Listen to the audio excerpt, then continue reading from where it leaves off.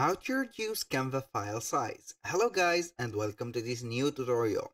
Today I'm going to show you how you can reduce any Canva file that you are going to download from a new project on Canva. All you need to do is to follow up the tutorial from the beginning to the end and you will be good to go. The first thing that you need to do is to head over canva.com. Then you need to sign in for the account of yours. In my case, I have already signed in into my account.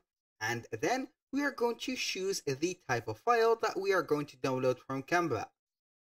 So for all of you that knows that Canva can be used for nearly anything, for creating logos, creating videos, doing some montage, also creating some presentations, documents, and a lot of social media posts and etc. So the principal formats right there is either to be a document, PDF, XLS file, or it can be a video, MP4 video, it can be an audio, MP3 or WAV format. It can be also a presentation like a PowerPoint and etc.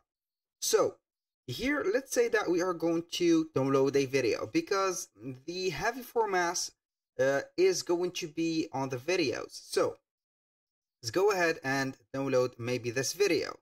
It can be right here challenging to get a normal or a precise format and also volume from this.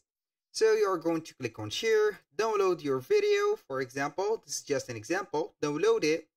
Then you are going simply to see right there or visit a website named Compress2Go, which is www.compress2go.com, and this is a free online file compressor. You can see here we have a lot of file type that we can go ahead and put. For example, we have compressed PDF, we have the option to compress images, PNG, GPG, videos, zip files, and etc.